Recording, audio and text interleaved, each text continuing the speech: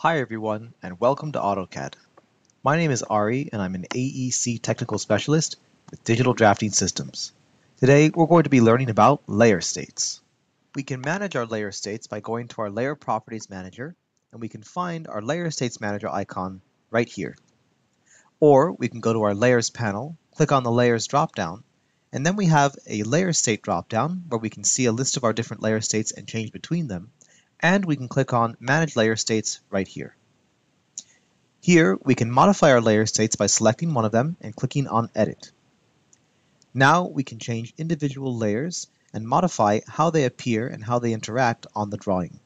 For example, I don't want to modify my center lines, so I'm going to lock them. Now I'm going to click Save, and then I can click on Close. Now I need to select that layer state, so we're going to go back to the Layers panel. Let's click on the drop down here, and let's select No Dims, but before we do, as we mouse over No Dims, we can already see what our drawing is going to look like before we actually select the layer state.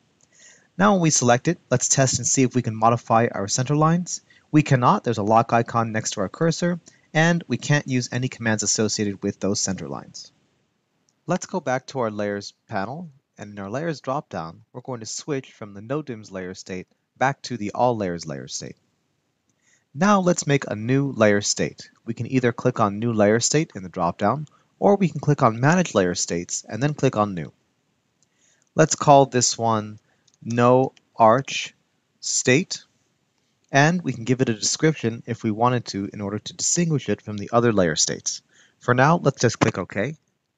In this layer state, we're going to edit it, and we're going to freeze all of the architectural layers, and then we can click on Save.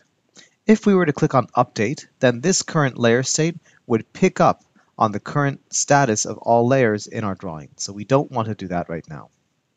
Let's click on Close, and now let's switch to that layer state. So we're going to go to the No Arch layer state, and automatically all of those layers that are associated with the architectural assets are turned off.